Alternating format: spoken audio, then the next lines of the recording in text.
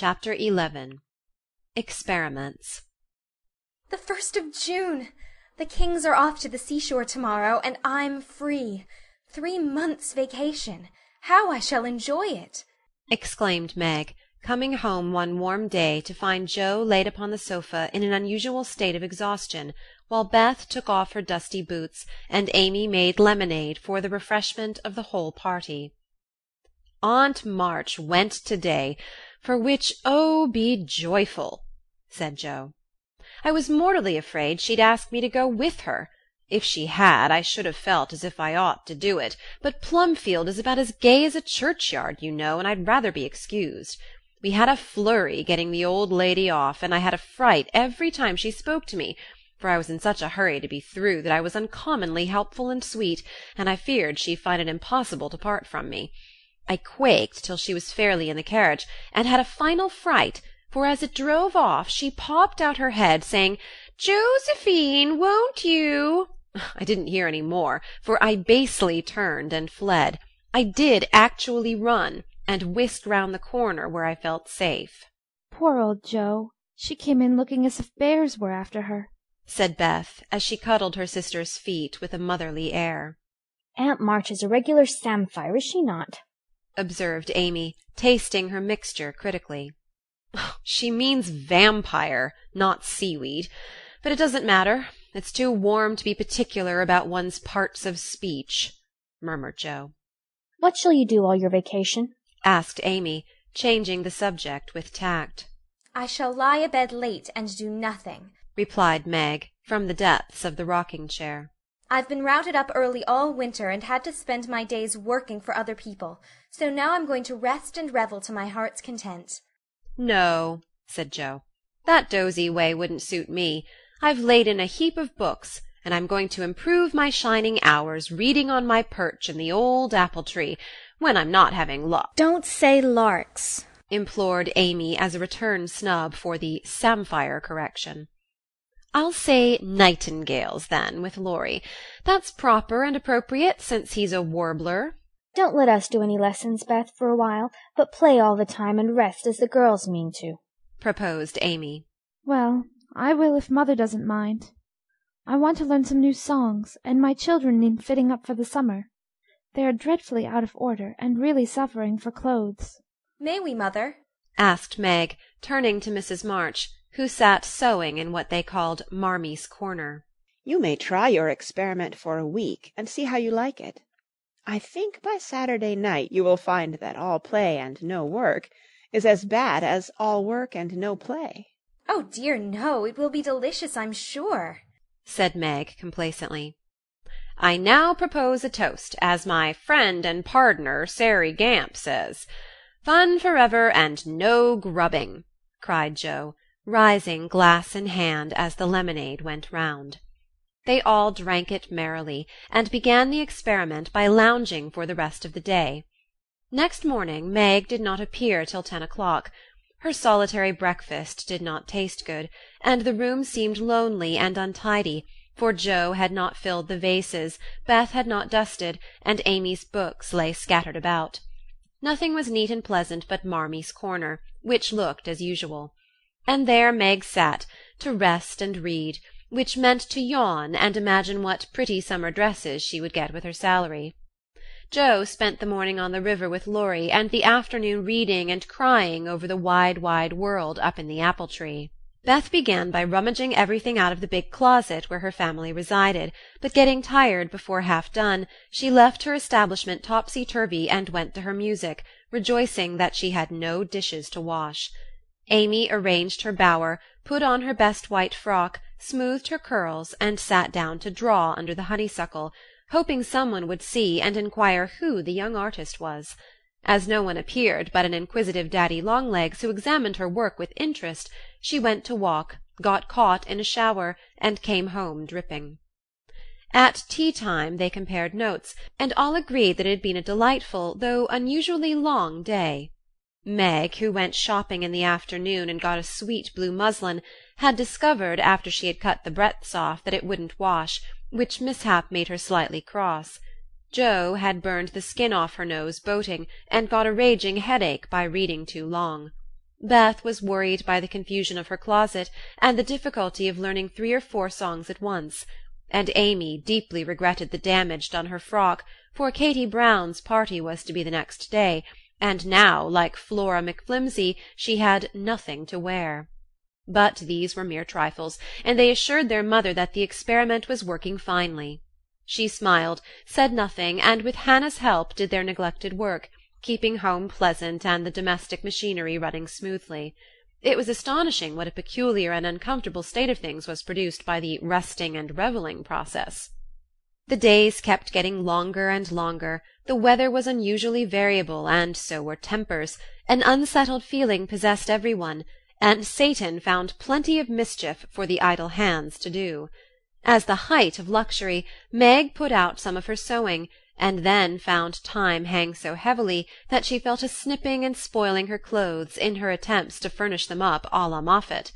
Jo read till her eyes gave out, and she was sick of books, got so fidgety that even good-natured Laurie had a quarrel with her, and so reduced in spirits that she desperately wished she had gone with Aunt March. Beth got on pretty well, for she was constantly forgetting that it was to be all play and no work, and fell back into her old ways now and then. But something in the air affected her, and more than once her tranquillity was much disturbed, and so much so that on one occasion she actually shook poor dear Joanna and told her that she was a fright. Amy fared worst of all, for her resources were small, and when her sisters left her to amuse herself, she soon found that accomplished and important little self a great burden. She didn't like dolls, fairy tales were childish, and one couldn't draw all the time. Tea parties didn't amount to much, neither did picnics, unless very well conducted. If one could have a fine house full of nice girls, or go travelling, the summer would be delightful. But to stay at home with 3 selfish sisters and a grown-up boy was enough to try the patience of a Boaz, complained Miss Malaprop after several days devoted to pleasure, fretting, and ennui. No one would own that they were tired of the experiment, but by Friday night each acknowledged to herself that she was glad the week was nearly done. Hoping to impress the lesson more deeply, Mrs. March, who had a good deal of humour, resolved to finish off the trial in an appropriate manner, so she gave Hannah a holiday and let the girls enjoy the full effect of the play system. When they got up on Saturday morning there was no fire in the kitchen, no breakfast in the dining-room, and no mother anywhere to be seen. "Mercy on us! What has happened?" cried Jo, staring about her in dismay. Meg ran upstairs and soon came back again, looking relieved but rather bewildered, and a little ashamed. Mother isn't sick, only very tired, and she says she is going to stay quietly in her room all day and let us do the best we can. It's a very queer thing for her to do. She doesn't act a bit like herself. But she says it has been a hard week for her, so we mustn't grumble but take care of ourselves. That's easy enough, and I like the idea. I'm aching for something to do. That is, some new amusement, you know," added Jo quickly. In fact, it was an immense relief to them all to have a little work, and they took hold with a will, but soon realized the truth of Hannah's saying, "Housekeeping ain't no joke." There was plenty of food in the larder, and while Beth and Amy set the table, Meg and Jo got breakfast, wondering as they did why servants ever talked about hard work. I shall take some up to Mother, though she said we were not to think of her, for she'd take care of herself, said Meg, who presided and felt quite matronly behind the teapot. So a tray was fitted out before anyone began, and taken up with the cook's compliments. The boiled tea was very bitter, the omelette scorched, and the biscuits speckled with saleratus, but Mrs. March received her repast with thanks, and laughed heartily over it after Jo was gone. Poor little souls! They will have a hard time, I'm afraid, but they won't suffer, and it will do them good, she said, producing the more palatable viands with which she had provided herself, and disposing of the bad breakfast, so that their feelings might not be hurt, a motherly little deception for which they were grateful. Many were the complaints below, and great the chagrin of the head cook at her failures. "Never mind, I'll get the dinner and be servant. You be mistress, keep your hands nice, see company, and give orders," said Jo, who knew still less than Meg about culinary affairs. This obliging offer was gladly accepted, and Margaret retired to the parlour, which she hastily put in order by whisking the litter under the sofa and shutting the blinds to save the trouble of dusting. Jo, with perfect faith in her own powers, and a friendly desire to make up the quarrel, immediately put a note in the office inviting Laurie to dinner. "You'd better see what you have got before you think of having company," said Meg, when informed of the hospitable but rash act. "Oh, there's corned beef and plenty of potatoes, and I shall get some asparagus and a lobster for a relish, as Hannah says. We'll have lettuce and make a salad. I don't know how, but the book tells. I'll have blancmange and strawberries for dessert, and coffee too, if you want to be elegant." "Don't try too many messes, Jo, for you can't make anything but gingerbread and molasses candy fit to eat. I wash my hands of the dinner party, and since you have asked Laurie on your own responsibility, you may just take care of him." "I don't want you to do anything but be civil to him, and help to the pudding. You'll give me your advice if I get in a muddle, won't you?" asked Jo, rather hurt. "Yes, but I don't know much, except about bread and a few trifles. You had better ask Mother's leave before you order anything," returned Meg prudently. "Of course I shall. I'm not a fool." And Jo went off in a huff at the doubts expressed of her powers. Get what you like and don't disturb me. I'm going out to dinner, and can't worry about things at home," said Mrs. March, when Jo spoke to her. "I never enjoyed housekeeping, and I'm going to take a vacation today, and read, write, go visiting, and amuse myself." The unusual spectacle of her busy mother rocking comfortably and reading early in the morning made Jo feel as if some unnatural phenomenon had occurred, for an eclipse, an earthquake, or a volcanic eruption would hardly have seemed stranger. "Everything is out of sort somehow," she said to herself, going downstairs. "There's Beth crying. That's a sure sign that something is wrong in this family. If Amy is bothering, I'll shake her." Feeling very much out of sorts herself, Jo hurried into the parlour to find Beth sobbing over Pip, the canary, who lay dead in the cage with his little claws pathetically extended, as if imploring the food for want of which he had died. It's all my fault. I forgot him. There isn't a seed or a drop left. Oh, Pip! Oh, Pip, how could I be so cruel to you?" cried Beth, taking the poor thing in her hands and trying to restore him. Jo peeped into his half-open eye, felt his little heart, and finding him stiff and cold, shook her head and offered her domino box for a coffin. "Put him in the oven, and maybe he will get warm and revive," said Amy hopefully. "He's been starved, and he shan't be baked now he's dead. I'll make him a shroud, and he shall be buried in the garden, and I'll never have another bird, never, my Pip, for I am too bad to own one," murmured Beth, sitting on the floor with her pet folded in her hands. "The funeral shall be this afternoon, and we will all go. Now don't cry, Bethy. It's a pity, but nothing goes right this week, and Pip has had the worst of the experiment. Make the shroud and lay him in my box, and after the dinner we'll have a nice little funeral," said Jo, beginning to feel as if she had undertaken a good deal. Leaving the others to console Beth, she departed to the kitchen, which was in a most discouraging state of confusion. Putting on a big apron, she fell to work and got the dishes piled up ready for washing, when she discovered that the fire was out. "Here's a sweet prospect," muttered Jo, slamming the stove door open and poking vigorously among the cinders. Having rekindled the fire, she thought she would go to market while the water heated. The walk revived her spirits, and flattering herself that she had made very good bargains, she trudged home again after buying a very young lobster, some very old asparagus, and 2 boxes of acid strawberries. By the time she got cleared up, the dinner arrived, and the stove was red hot. Hannah had left a pan of bread to rise, Meg had worked it up early, set it on the hearth for a second rising, and forgotten it. Meg was entertaining Sally Gardner in the parlour, when the door flew open, and a floury, crocky, flushed, and dishevelled figure appeared, demanding tartly, "I say, isn't bread riz enough when it runs over the pans?" Sally began to laugh, but Meg nodded and lifted her eyebrows as high as they would go, which caused the apparition to vanish and put the sour bread into the oven without further delay. Mrs. March went out, after peeping here and there to see how matters went, also saying a word of comfort to Beth, who sat making a winding-sheet, while the dear departed lay in state in the domino box. A strange sense of helplessness fell upon the girls as the grey bonnet vanished round the corner, and despair seized them when a few minutes later Miss Crocker appeared and said she'd come to dinner. Now this lady was a thin, yellow spinster, with a sharp nose and inquisitive eyes, who saw everything and gossiped about all she saw.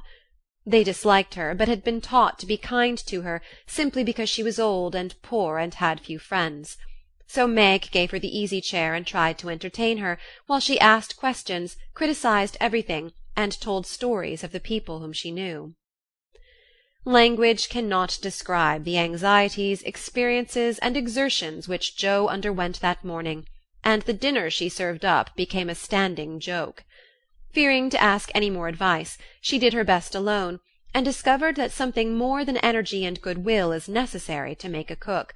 She boiled the asparagus for an hour, and was grieved to find the heads cooked off and the stalks harder than ever. The bread burned black, for the salad dressing so aggravated her that she could not make it fit to eat. The lobster was a scarlet mystery to her, but she hammered and poked till it was unshelled and its meagre proportions concealed in a grove of lettuce leaves. The potatoes had to be hurried, not to keep the asparagus waiting, and were not done at the last. The blancmange was lumpy, and the strawberries not as ripe as they looked, having been skilfully deaconed. Well, they can eat beef and bread and butter if they're hungry, only it's mortifying to have to spend your whole morning for nothing, thought Jo, as she rang the bell half an hour later than usual, and stood, hot, tired, and dispirited, surveying the feast spread before Laurie, accustomed to all sorts of elegance, and Miss Crocker, whose tattling tongue would report them far and wide. Poor Jo would gladly have gone under the table, as one thing after another was tasted and left, while Amy giggled, Meg looked distressed, Miss Crocker pursed her lips, and Laurie talked and laughed with all his might to give a cheerful tone to the festive scene.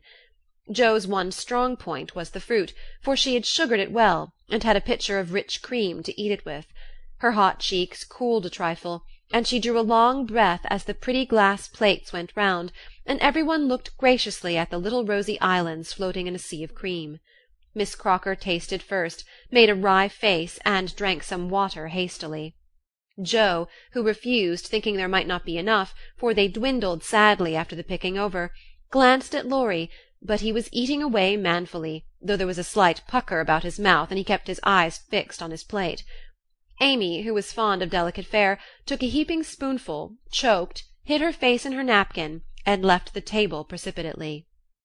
"Oh, what is it?" exclaimed Jo, trembling. "Salt instead of sugar, and the cream is sour," replied Meg, with a tragic gesture.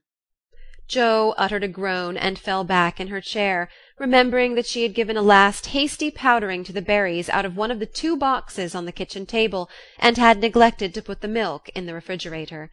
She turned scarlet and was on the verge of crying, when she met Laurie's eyes, which would look merry in spite of his heroic efforts.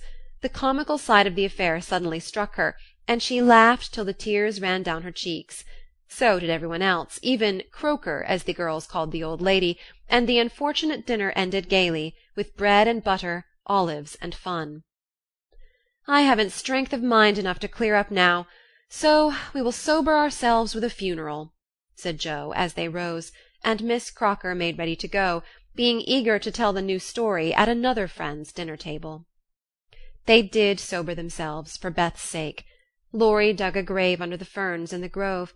Little Pip was laid in, with many tears by his tender-hearted mistress, and covered with moss, while a wreath of violets and chickweed was hung on the stone which bore his epitaph, composed by Jo while she struggled with the dinner. Here lies Pip March, who died the 7th of June, loved and lamented sore, and not forgotten soon. At the conclusion of the ceremonies, Beth retired to her room, overcome with emotion and lobster, but there was no place of repose, for the beds were not made, and she found her grief much assuaged by beating up the pillows and putting things in order.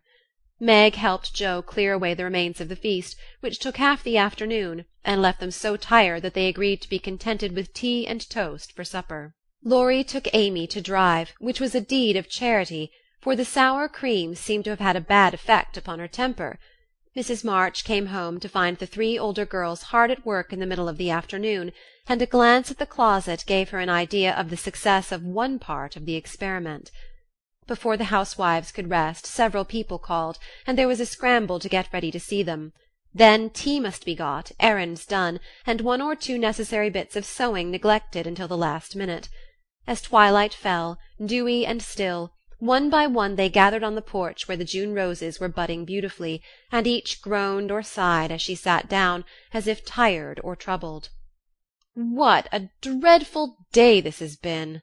began Joe, usually the first to speak. "It has seemed shorter than usual, but so uncomfortable," said Meg. Not a bit like home, added Amy.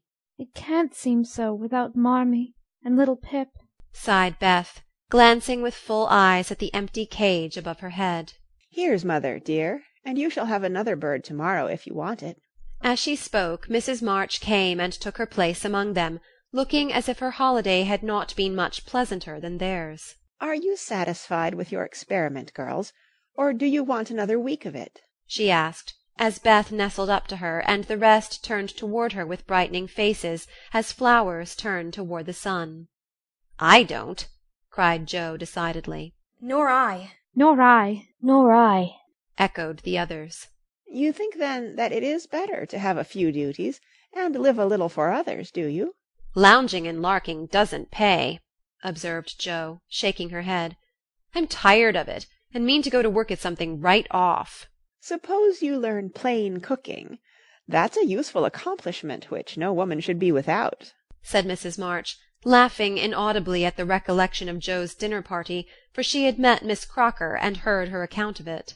"Mother, did you go away and let everything be just to see how we'd get on?" cried Meg, who had had suspicions all day. Yes, I wanted you to see how the comfort of all depends on each doing her share faithfully.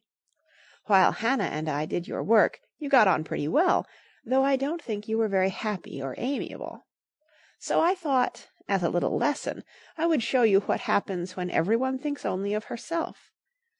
Don't you feel that it is pleasanter to help one another, to have daily duties which make leisure sweet when it comes, and to bear and forbear, that home may be comfortable and lovely to us all? We We do, do, Mother, Mother, we we do, cried the girls. Then let me advise you to take up your little burdens again, for though they seem heavy sometimes, they are good for us, and lighten as we learn to carry them. Work is wholesome, and there is plenty for everyone. It keeps us from ennui and mischief, is good for health and spirits, and gives us a sense of power and independence, better than money or fashion. We'll work like bees, and love it too. See if we don't, said Joe. I'll learn plain cooking for my holiday task, and the next dinner party I have shall be a success. "I'll make the set of shirts for father, instead of letting you do it, Marmee. I can and I will, though I'm not fond of sewing. That will be better than fussing over my own things, which are plenty nice enough as they are," said Meg. I'll do my lessons every day, and not spend so much time with my music and dolls. I'm a stupid thing, and ought to be studying, not playing, was Beth's resolution, while Amy followed their example by heroically declaring, I shall learn to make buttonholes and attend to my parts of speech. Very good. Then I am quite satisfied with the experiment, and fancy that we shall not have to repeat it. Only don't go to the other extreme and delve like slaves. Have regular hours for work and play. Make each day both useful and pleasant, and prove that you understand the worth of time by employing it well. Then youth will be delightful, old age will bring few regrets, and life become a beautiful success in spite of poverty. We'll remember, Mother. And they did.